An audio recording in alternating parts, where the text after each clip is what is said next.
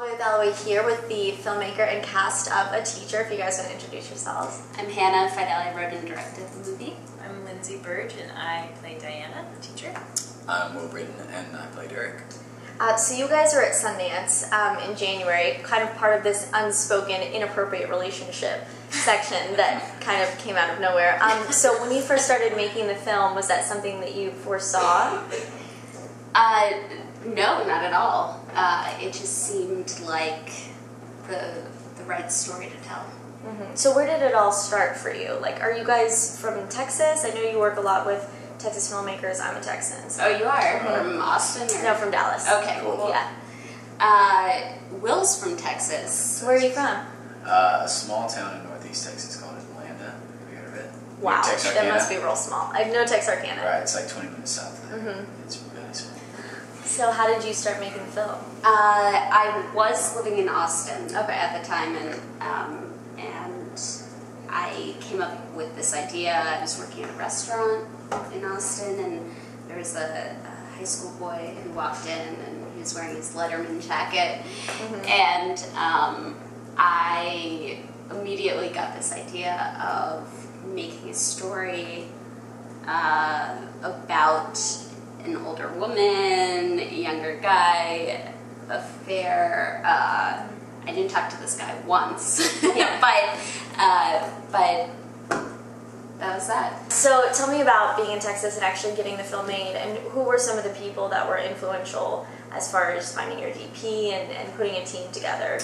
Sure, so I had actually worked with Andrew, the DP, before, and much of the crew strangely came from Missouri. Interesting. Yeah, there's a big contingent of folks out there, but everyone else was Austin-based, and I got a lot of help from Kat Candler, who's another filmmaker down there, and she teaches at UT as well. She's had many shorts at Sundance, and from James Johnson and Toby Halbrooks, who produced Ain't Them Body Stains. And it's just, everyone is so helpful and nice. So, you know, the city is no stranger to filmmaking. Right.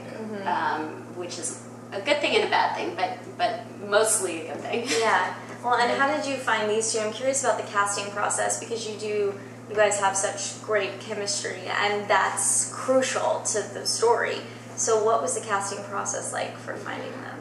I wrote the part for Lindsay, so I knew from the start that she was going to play the teacher. And how did you guys know each other? We had made a shorter film together in the past. Yes. We met in New York at a production company where I was producing and Hannah was also working there, and we just met because we were both young people in the office. Yeah.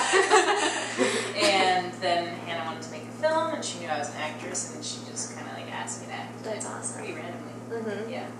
And then that was a few years before we made A Teacher. Yeah. And then when Teacher came around, we were still friends. Yeah. So. And how did you find Will?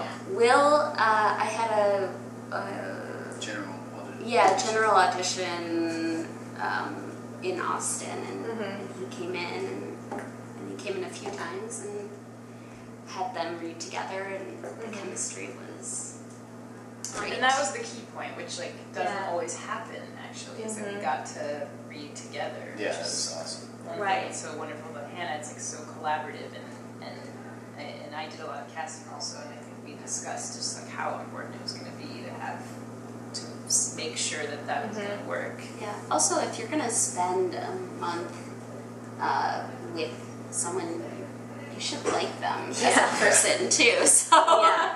Yeah, exactly. Yeah. Well, I mean, you guys have so many intimate scenes, and what's interesting is, you know, in the film, your character is so much older than Eric, who is in high school, and so actually doing those scenes, you are older, I'm supposing, than Will is. So how was it like directing those really intimate sex scenes, and for you guys? I mean, bravo, you put yourself out there, but I'm sure it was a challenge. It was a challenge, but these guys are pros, so... You are too. Thanks, Rita.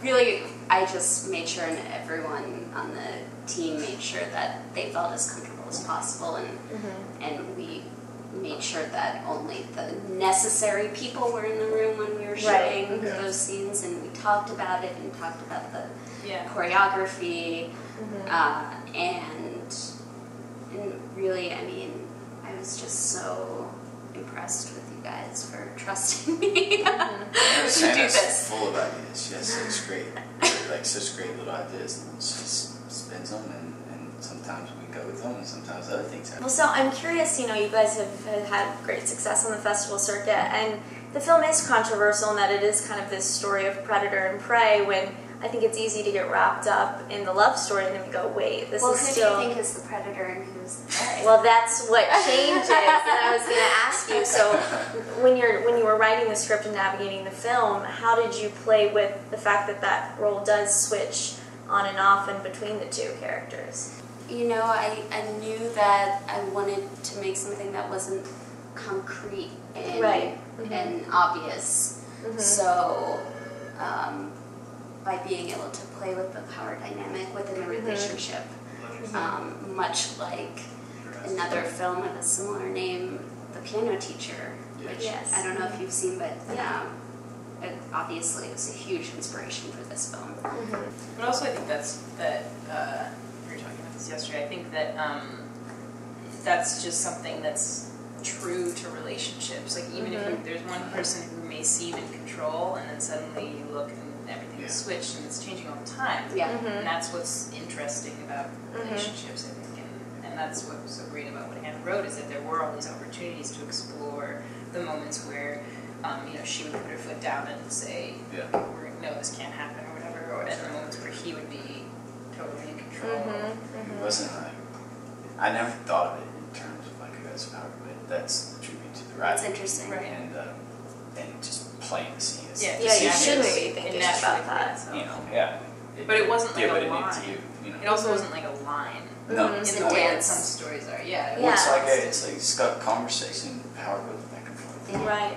So being a female filmmaker and being your debut film and making a film that is a little bit controversial because you're a female protagonist, there's no clear victory in the end. Like, has that drummed up conversations about female rights and love and power? And I only got asked once, and it was actually in Austin, about why I would show a woman, you know, not befalling her emotions. Exactly, as a woman, how dare I, you know, not show women in a positive way. But I just feel like we're not perfect, so why can't I explore this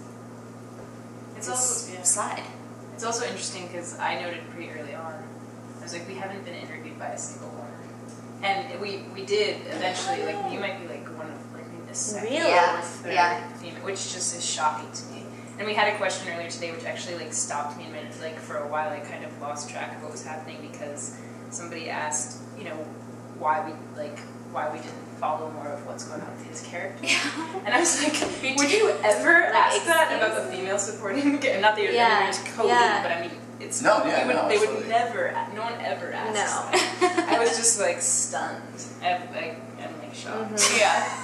Wow. Well, congrats. The film is fantastic, you so much. And I do love that you take risks with it, as far as what you're saying about females and faults and love and all that. So, thanks, guys, so much. Thank you for talking with us.